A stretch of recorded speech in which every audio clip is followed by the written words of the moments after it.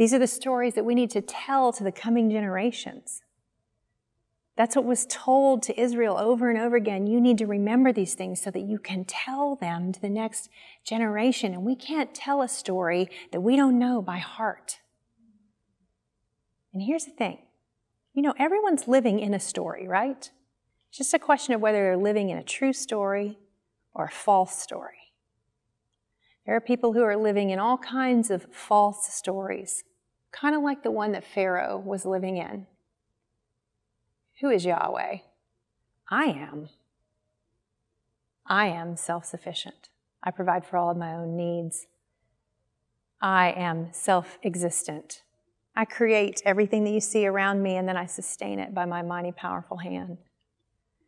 I am all-knowing. I am all-seeing. We have 1,000 I ams that we live in and tell ourselves that these are a true and good story. But what this story is telling us is the one true story.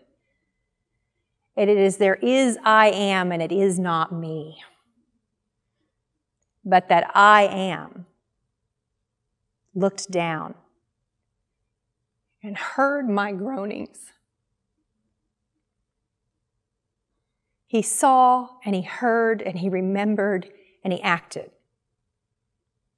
And that I am, he toppled all my idols. He rescued me from the narrow place, from slavery to freedom, from darkness to light. He led me through the door of Christ's blood.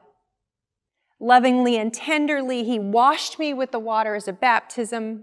My sins were drowned. My old life was gone, cut off no more. He led me into the wilderness to test me, that ultimately my faith might prove as gold. He sustains me with daily bread that is the bread of life.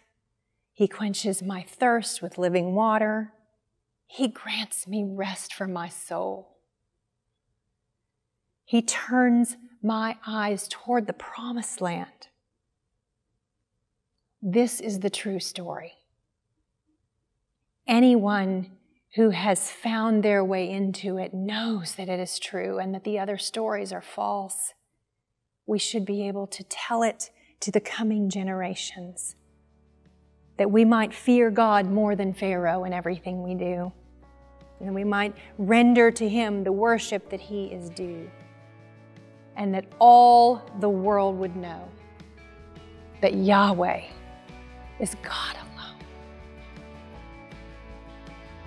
Yahweh delivers us.